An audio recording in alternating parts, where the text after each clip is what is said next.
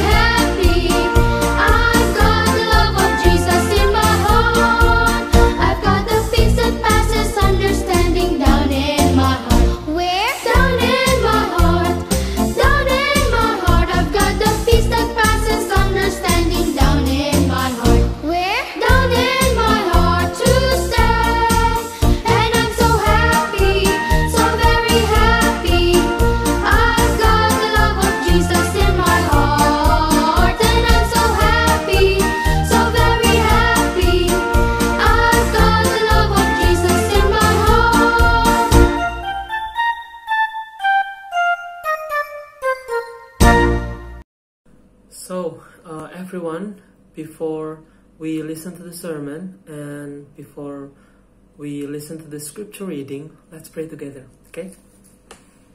Dear Lord Jesus, thank you very much for the opportunity to listen to your scripture, to listen to your sermon.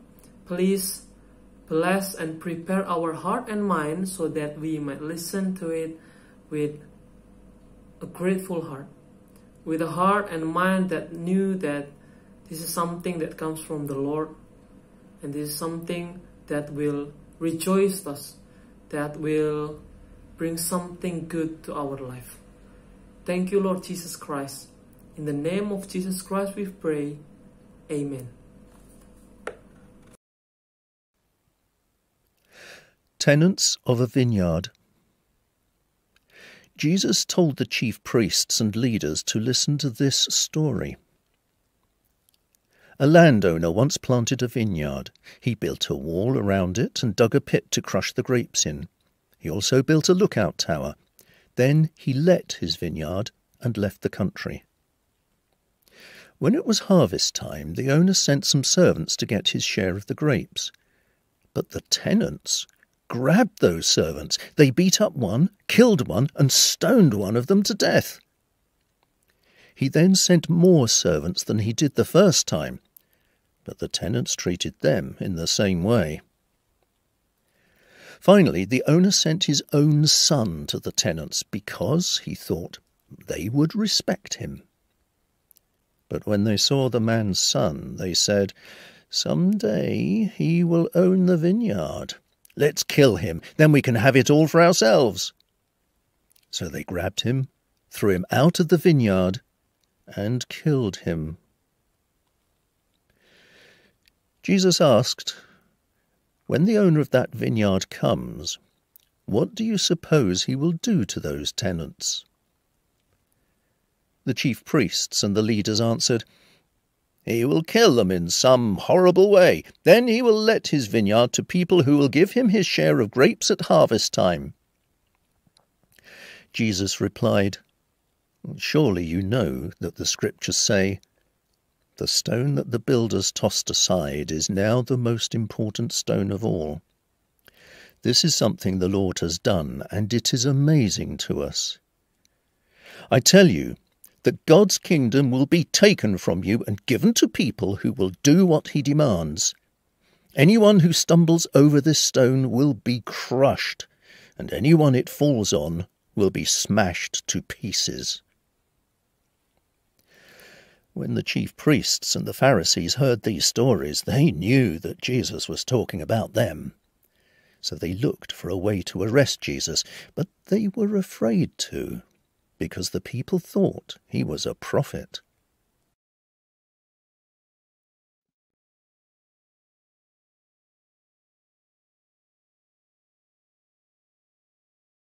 So everyone, today we will learn about God's mercy or God's forgiveness. So as you know, this is a story about a landowner. It's a story about a landowner. So there's a landowner, so someone who owns a land, and he wanted to go to somewhere else on a journey, and before he went to his trip, he somehow gave the responsibility to someone else, to other person, to manage his vineyard. So that's it. After a while, he went to a trip on a journey. And then what happened? What happened afterward? If you listen to the our scripture reading, you would know it. When the harvest time approached, he sent his servants to the tenants to collect his fruit. So apparently he come back from his long journey, from his trip, and then he come back and sent his servants to gather to collect the fruit, to collect the result, to collect the outcome of from his vineyard. But then what happened? If you listen, this is what happened, right? The tenants says his servants. So servants, so there's a lot. It wasn't just like one servant, but there are actually 3 servants. They beat one, the first one. They kill another, wow, and stone a third. So actually they beat one, they kill the second, and they stone the third servant. So that's actually terrible, right? So it's very, very terrible, a horrible thing to do. But that's actually what happened. That's actually what happened. So, I'm sorry, my hair messed up. So, then he sent other servants. So it wasn't just like first time. The second time, he also sent another servant, more than the first time, and the tenants treated them the same way. So, they killed them. That's it. So, and the last but not least, he sent his own son, his very own son. But then what happened? They also killed him. That was a horrible thing to do, okay? Don't ever do it. That's a bad thing, okay? That's a bad thing. So, do you guys know who is exactly the landowner? Do you guys know it? God. Yes, it's God. And the servant is a lot of people, and we call them prophets. Okay, so actually it's about God sending a prophet to warn, to tell the people, to educate the people, to be the right hand of God to guide the people of Israel and the follower of God. But then what happened? They didn't believe in them. It's still, for them, it's still just another day. Okay, they told something. Okay, I'm sorry, God, I'm sorry. I'm following you again. But then what happened? They have sinned again. They committed a grave mistakes. And God's, it's Satan in the heart of God. Every single time. And then there's also the ultimate chance, the ultimate redemption and forgiveness, God's ultimate mercy. He sent His own Son. Do you know who that is? Yeah, Jesus Christ, our Lord and Savior. But then what happened? What happened to Jesus Christ? Yep. Same old story. At first though, people thought that, he's pretty good, he'd be probably the real deal, but at the end of the day, crucify him. We don't want him. Kill him. That's what happened. That's what happened with the people. They didn't want forgiveness. They didn't want redemption through Jesus Christ. So they killed him. They crucified him. Before that, they tortured him. And eventually Jesus Christ was dead.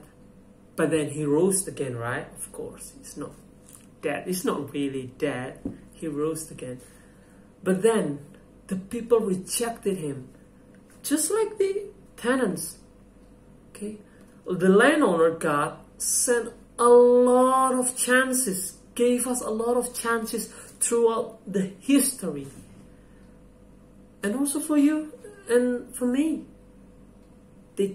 God gave us a lot of chances, and the ultimate redemption is through Jesus Christ. Have you guys believed in Jesus Christ wholeheartedly? Have you believed in Him? Have you put your faith in Jesus Christ wholeheartedly? Let it be us. Don't be like them. Let us be faithful and truthful and kind to one another, because we knew deep down in our heart that Jesus Christ has already saved us. Sacrificed His life so that we might have eternal life and redemption. Yeah! So, we have to be grateful for it. Don't be like the tenants. They were ungrateful. They didn't know the true meaning of redemption, of God's mercy and salvation, and also forgiveness. God gave them the first chances. They beat the first chances. They killed another chances and stoned the third chances, and then still the ultimate chances for forgiveness. They killed him. They killed the chance through Jesus Christ. So let us put our faith, our mind, our faith and our heart and our whole life to be the offering to God, and be grateful, be kind to one another, because we knew that we believe in Jesus Christ, the one that is the representation of God's mercy. It's actually very wonderful. Okay? Yeah, I know I have sinned, you have sinned daily maybe. I have committed mistakes, a lot of mistakes. All of us committed a lot of mistakes, but it didn't mean that it just ends there. There's always a redemption. There is always a chance from God for us, is if we are willing wholeheartedly to seek to ask for forgiveness and actually try to not, and willing to try to not did it again. So that's the most important thing. Okay? So don't be like the tenants. Be grateful for the chances. Be grateful that we're actually here believing in Lord Jesus Christ. Be grateful, be kind to one another. Have mercy to one another, because God, through Jesus Christ, has shown us the ultimate chances of mercy, of forgiveness and redemption, so that we might be able to forgive one another. Okay? Let's pray. Lord, thank you very much for the sermon. Thank you very much for the story. Thank you very much for the lessons from our scripture reading. We hope that we might be able to forgive, to be kind, to have mercy to one another, because you, Lord, have shown your mercy through Jesus Christ at the first place. Thank you very much, Lord. We are grateful for you. We are grateful for the redemption, for the salvation, for the forgiveness through your Son, Jesus Christ. In the name of Jesus Christ we pray. Amen.